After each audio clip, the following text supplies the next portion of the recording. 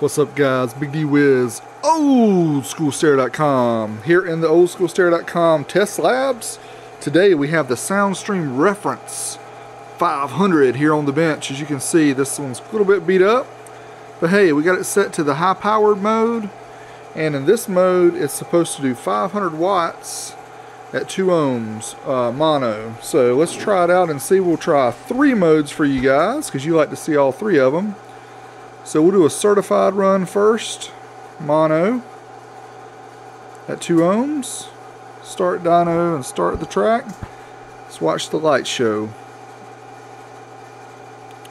Again, it's rated at 12 volts at 500 watts. So 490 watts at 13.59 volts. You see that? So a little less than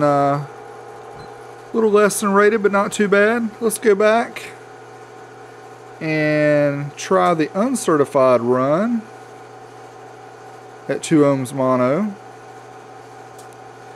Start dyno and start at the track, and let's see if how much more it does at clipping.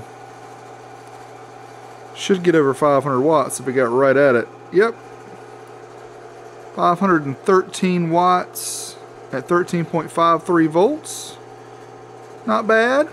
Not bad for an old amp. She getting a little warm. Woo, yeah, warming her up. Alright, so one more test for you guys. I'm going to go ahead and reset my track here. Let's go back. Let's do the dynamic power run. Mono at 2 ohms.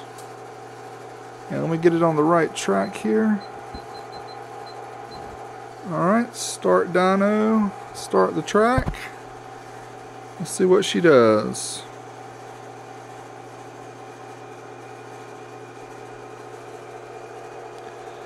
$631 watts into 2 ohms, 13.83 volts.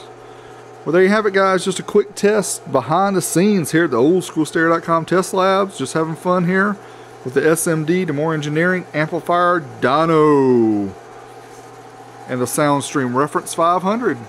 If you guys like these kind of tests, subscribe to my channel. More coming. Until next time, I'm out of here.